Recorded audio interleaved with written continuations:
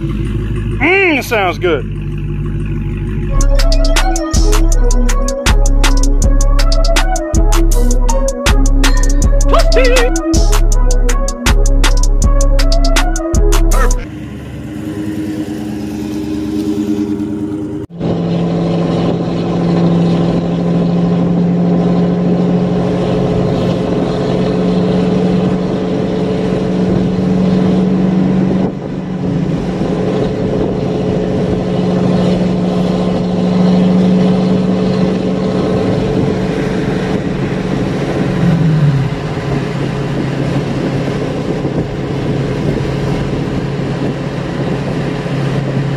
Alright guys, so we're here and we are getting some cleaning done on the 392 Green Hornet, and boom, using the Meguiar's heavy duty bug and tar remover. We already sprayed that on and pressure washed the front. Now I'm gonna wipe her down a little bit, see how she's looking as far as cleanliness goes, and I'm gonna spray some other ceramic coating products on it as well. So without further ado, let's go ahead and get into it.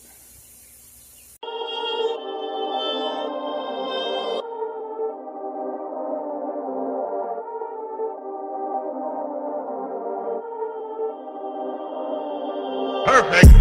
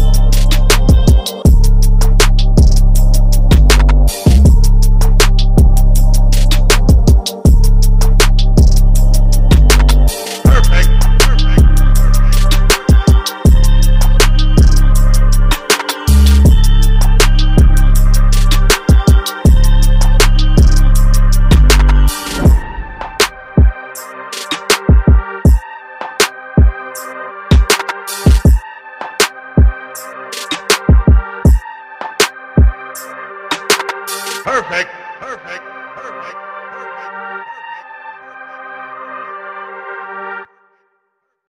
All right, guys. So we got the ceramic coating on. Look at it. Look how it looks like a mirror, man.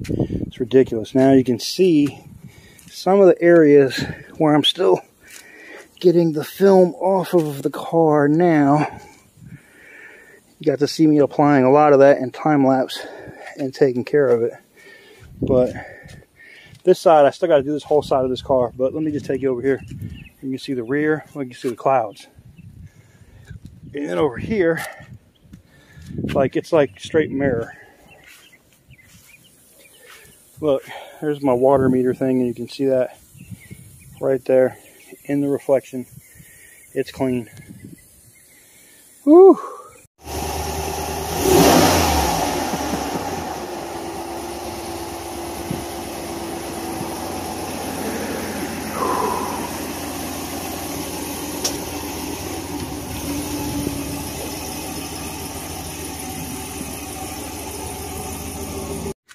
So I literally just got done washing it, waxing it, and finishing the ceramic coat. And look at that. A couple of drops. Now it's not real rain yet, but there's drops now on it. We'll see what this coat does, if it really does beat it right off or not. I guess I'll find out here. Find out here really shortly, huh? Up here it comes. Look. Never fails, man. There's that rain. Oh, it's not going to rain. It's going to pass us by. Shit. Now someone's going to say, well, hurry up and put it in the garage. Nah, it's too late. It's rained on now. It is what it is. It is what it is. Alright guys, so we're starting off a 100-mile trip. 200-mile round trip today. But you know what I got to do before we get into all of that. I got to give you guys a proper cold start.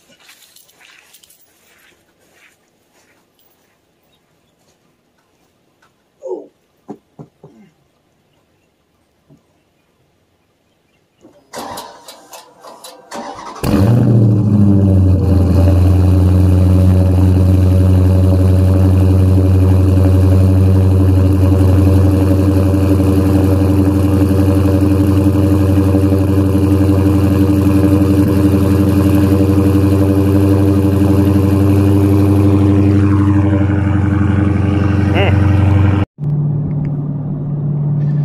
What is up, guys? Welcome on back to TK's Garage, and today we got a little bit of a vlog style type of video today. The Green Hornet is sitting at 631 miles at the time of us rolling out. I know already you guys are like, oh my god, TK, you got 600 and something miles on this car, and you got it, it only had 6 miles. What the F? Well, look, man, I drive my cars, man, and I've been enjoying it. But to be honest, it was a trip back and forth to Goldsboro, so that's like 200 and something miles round trip, and then you know, running back and forth to Copart, you know, it's what, 30 something miles each way, so the miles can add up. I think what really got me, well, what's going to have us over 1,000 before we make our trip down to Houston, New Orleans and Houston and up to Oklahoma City is like I'm about to run out to Burlington right now, and that's 101 miles each way to where I'm going. So by the end of the day, the car should have somewhere around 850 miles on it. I know y'all are like, what in the F? But look, man, the car was made to be driven, and I'm going to drive it just like I did the Tahoe, and people were shocked that I put 50,000 miles on the Tahoe this year, and I just bought it in January. People were shocked that I put so many miles on the damn car, you know? But, yeah, no. We're solid. We're good to go. And, we're gonna roll out. So, without further ado, let's get it.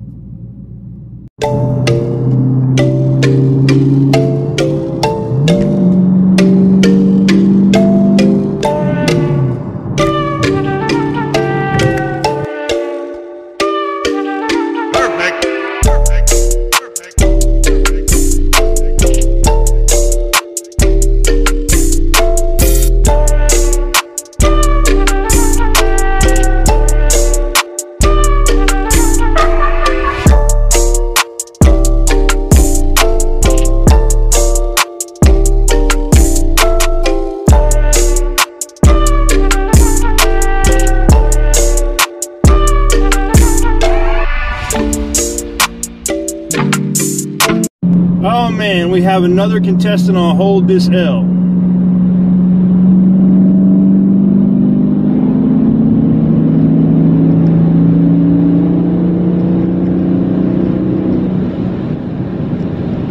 There's 120. Woo! Shit. This thing goes from 60 to a $120 so fast, it's not even funny. Ah, man. See, he gave up. He's been over here with his fart can fucking with me for like 30 minutes. Now he don't want to hold the L. Get out of here, man. So we're rolling, guys. We're in Pittsburgh now, and we are just about to cross 700 miles on the ScatPack. We're going to stay on 87 North. We're going up around past Raleigh and past Chapel Hill and all that stuff, and a little west of Chapel Hill. But the big news, I guess, is 700 miles. Really not really big news, being that we're going to be like 850 when it's all said and done when we get home. But 34 miles remaining. And of course, you know, I made some good time. It is rainy and crappy out here today. Not much we can do about it, but you can see that the ceramic coating I put on it yesterday is definitely helping. You can just see the water just bead up and roll off, which I am happy and enjoying. And no, I'm just riding in 4th gear, I know. Oh, why ain't you shifted up, TK? I don't know, man. Look how beautiful it is out here, though, with the trees. Now, when it's rainy out here like this, and I'm out here in these back areas like Pittsburgh and whatnot, North Carolina, this reminds me a lot of Oregon. And I used to have my Jaguar XJS, the V12, and I would drive that thing out on those roads, you know, going out to like Multnomah or Multnomah Falls. I can't say that shit. You know, living out in Portland, and I thoroughly enjoyed it. And I like, you know, people don't like the rain. I'm not a big rain fan, but you know, I'm not anti-rain. Sometimes it's nice to go out and just go for a drive in the rain. There it is, 700 miles. Well, we made it. We are here in Burlington. Oh, man. And the rain was non-stop, man. And it's actually picked up a little bit more, so. Oh, well. Well, time for the business to get in. Got to get this business meetings in. And, but we'll chop it up here in a little bit, guys.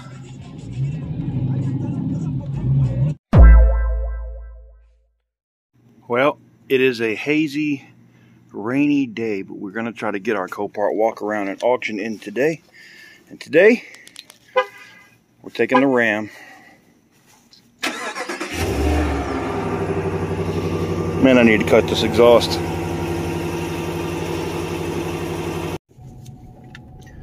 All right, guys, so good morning. I'm on my way to Copart, and we are in the Ram 1500 Rebel. You see, I got my vest and my boots there.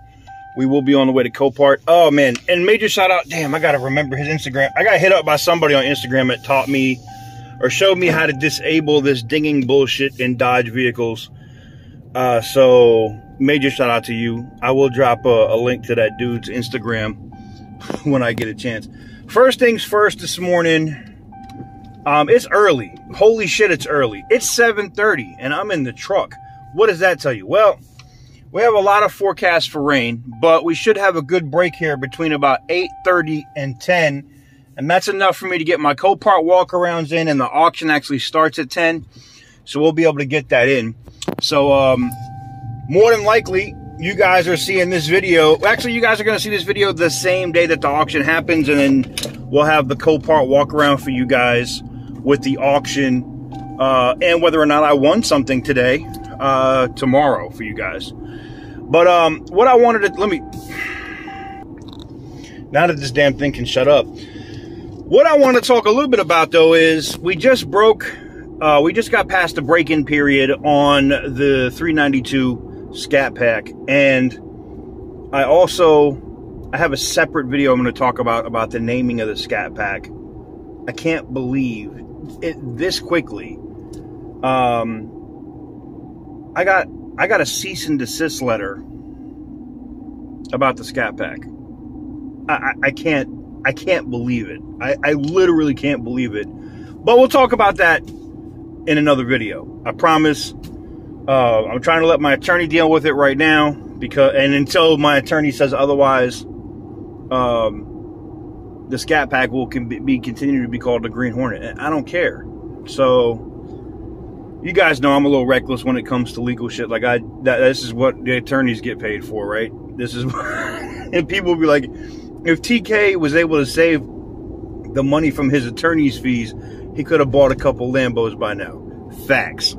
But that's what they're there for. They're to keep my mouth in check for the checks that it writes. And then sometimes these hands be writing checks too, and you know, you gotta pay to play, as they say, you know, whether that's with, well, I don't do jail, but you gotta pay to play. Yeah, I know how that goes. So anywho's, we're on the way down to Waffle House because I need breakfast. It's early. I'm not trying to be out at Copart like messed up, man. So let's get it.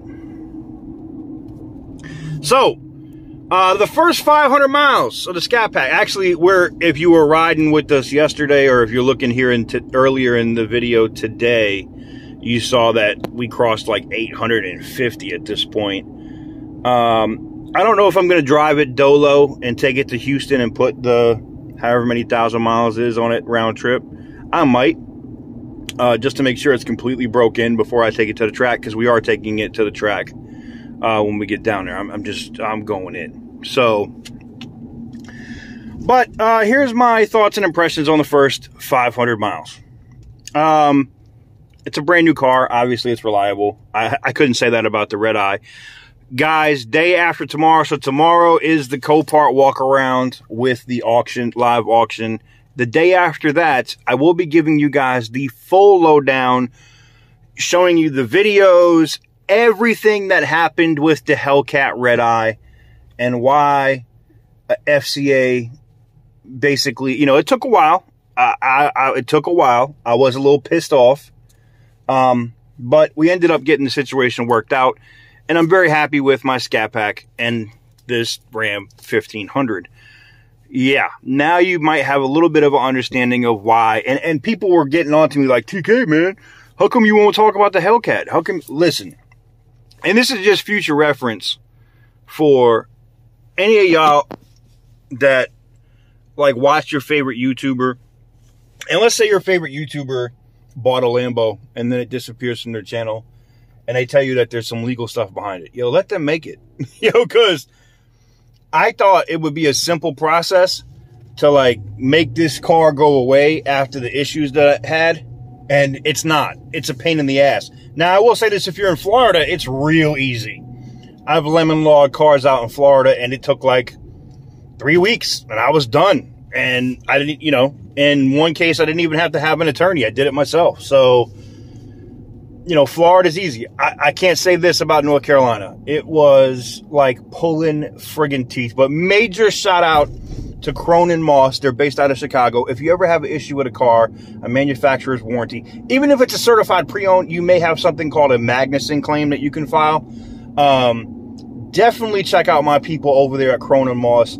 They have helped me with every single vehicle, from my Porsche that was just trash back in the day, to the Audi S8 that was a lemon, to now this. So major shout out to Cronin Moss for all of their hard work to get that resolution. And I'll talk in depth about that in that video you guys will get here in a couple of days. So you're going to have to make sure you're subscribed if you want to know about it, and if you want to see those videos. Some of you guys have already seen the images of like the coolant system blown up and stuff like that.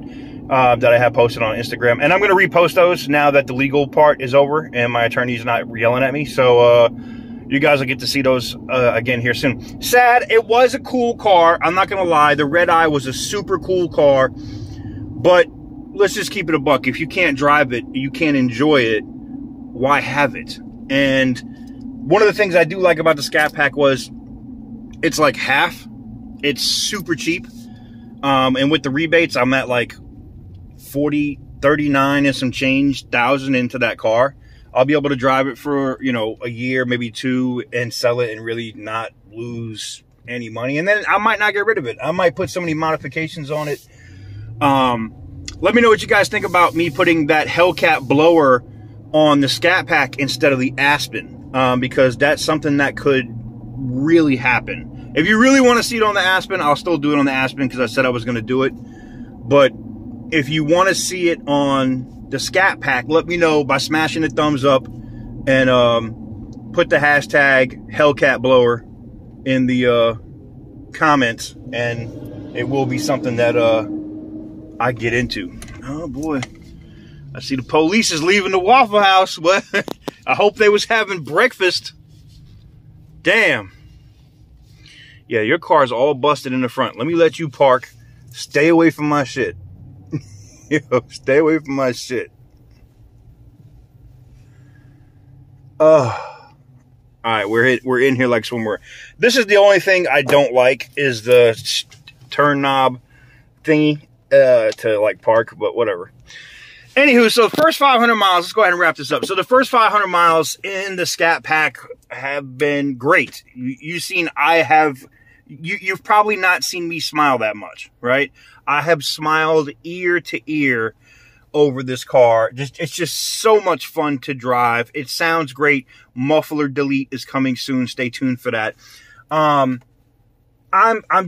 thoroughly enjoying it more than I have a sports car probably since my M5. And that's saying a lot. I'm a huge BMW guy. So for me to have that much enjoyment, and I have to work, you have to work to drive the car, right? Especially if you drive it hard. This is not a car for a novice.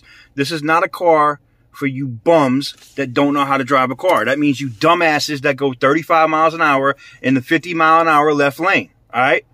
This car is not for you. Go get a Prius. All right. This car is for people that like to friggin' drive. And if you like to drive, and people, now I would say that about the Redeye. There was so much torque that it was kind of squirrely, right? But the ScatPack, nah, you can, like, I got into the turns on wet roads, everything. I had no issues. I love, love, love the car. So the first 500 miles, automatic win. And what's crazy is I'm literally 150 miles away from 1,000. So, I will give you guys kind of like my review on it, maybe when I get to like 1,500 miles. So probably on the way to Houston, I'll stop somewhere and give you guys my thoughts and impressions, you know, fully on the car. And we'll go over some of the features. We'll look at some of the undercarriage and stuff and look at wear points and all that stuff as we go, as we rack the miles up on the ScatPack. And you know, if you know me, we're going to rack the miles up on it. More than likely, the car that's going to get the least amount of miles is probably this Rebel. It's only got 183 miles on it. I don't see myself driving it a lot. Though I may use it to tow from time to time because the Mamba is going to be given away. I'm not going to have it. So, and if you want to know more about that, again, make sure you subscribe so you don't miss out. But I've come to the hard decision that, yes, we're going to give the Black Mamba away. This current giveaway is going to be up here in just a few days. If you haven't joined and hit the subscribe button here on the channel, you're missing out. Chrysler Aspen on 20s with like 110,000 miles on it. Lincoln Navigator on 24s and $5,000 in cash. There's 3 different winners. We're going to go in order. Each person gets to pick what they want. 5 days away from that announcement, October 17th. Early evening, probably like 6, 7 o'clock at night, we'll do that live stream and we're going to pick winners. And it's that easy, man. You're going to have to come pick up your Aspen or come pick up your Navigator if you're in the U.S. If you're out of the U.S., we will sell the vehicle for you. But if you're in the U.S., I'm not selling the car for you. I just dealt with that the last time I had to sell both. And restos and rebuilds, the Oldsmobile really wasn't that much of an issue, but I feel like he kind of got gypped. And we kind of just lost money on it. And it was kind of just not good. And then the Jetta, wow, that was a shit show. So, yeah. You got to pick them up if you win, if you're in the United States. And if you don't want, you know, like you could be like, I can't come get it, you know, give it to the next person. Major salute. That's, you know, that's what's up. But anyways, guys, Oh, let me open. I ain't done that yet. Woo! I'm silly. It's too early in the morning, man. It's too early. Anyways, let me go ahead and get this coffee and get my all-star breakfast. But I wanted to say major shout out to y'all. Major salute. Thank you guys for watching these videos. Thank you guys for hitting the thumbs up. Thank you guys for subscribing. Thank you to all the channels that have been involved in the giveaway. Now I got to get my bum ass to Copart and get these videos in for y'all this week. And get this auction done. Ugh.